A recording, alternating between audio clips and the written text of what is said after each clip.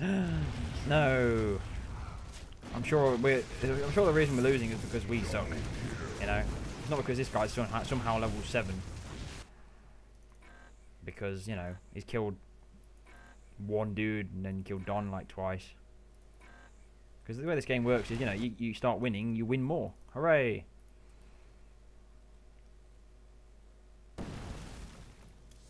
Let's buy some shit from the shop, because I'm sure that will completely overturn the fact that I'm 3 levels lower than that douche.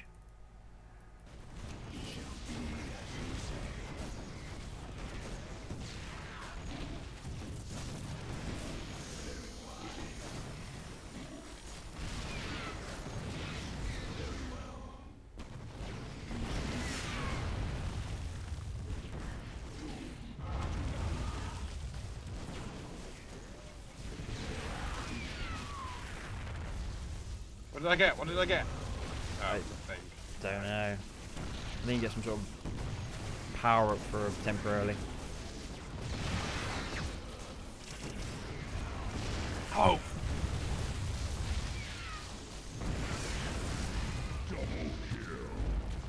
Well, isn't this fun? Such an easily accessible game for people who don't fucking know League of Legends like the back of their hand. Yeah. And it's adored by all. Because... I can see why this game is, you know, more popular than Starcraft on Twitch TV. I mean, you know, because... Yeah. I mean, there's so much strategy behind it. Spam attack.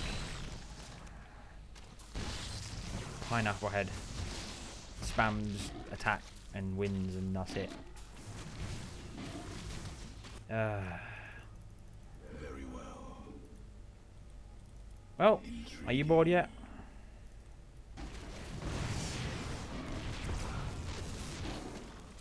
Well, yeah.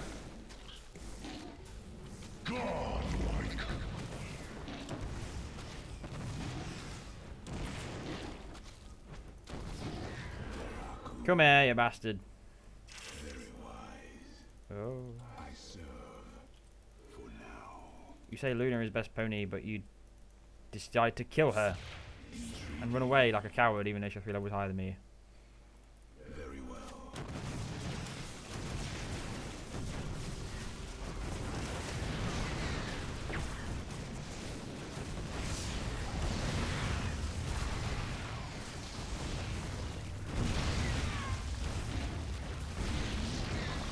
Ah.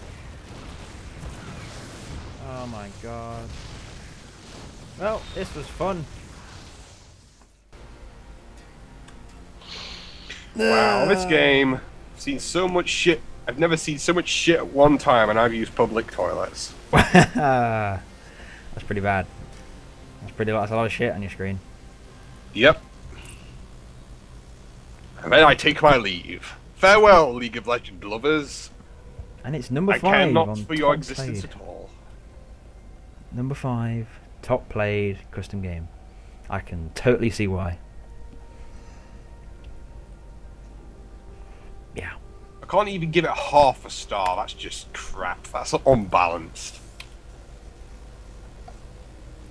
I know we're going to get a lot of hate for this, but seriously, I just don't like the mechanics of the game. It's just simply, you have to rely on the fact that the person you're fighting against while you're defending a tower is stupid and slow enough to actually forget their buffs and die by your hands so you can get a big boost in leveling up.